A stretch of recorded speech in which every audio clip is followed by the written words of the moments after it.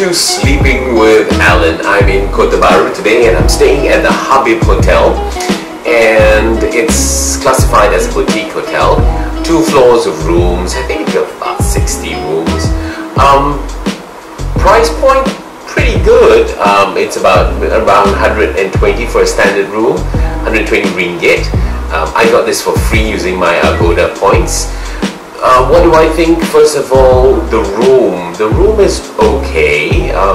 Supposed to have been refurbished, but still feels a bit dated.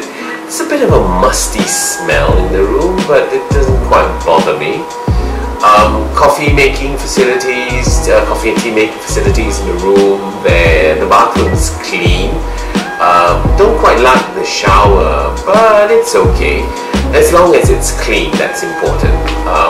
White clean towels, the air conditioning works. Quaint thing about the hotel, it has this really weird lift. It's more like a closet that goes up and down. Watch this video and you'll know what I'm talking about.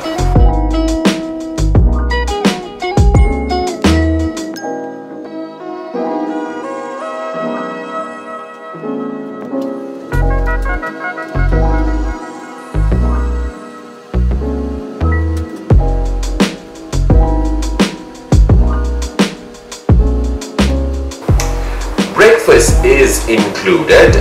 Breakfast, pretty good selection of local Kelantanese food for breakfast.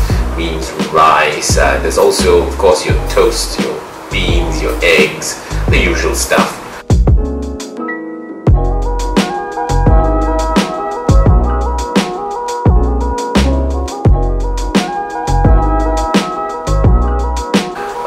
All in all, service is pretty good. They were really helpful and wanted them to print out my boarding pass. Did it for free, no problem.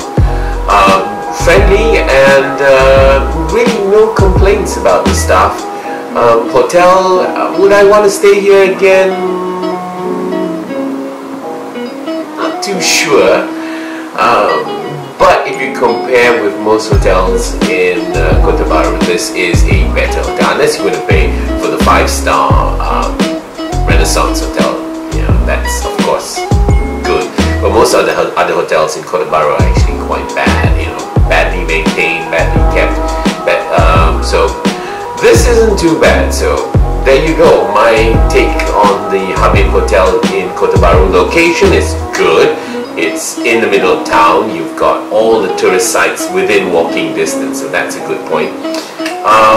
Besides that, like, share, subscribe, and join me on my next edition of Sleeping with Alan. Until then, bye-bye.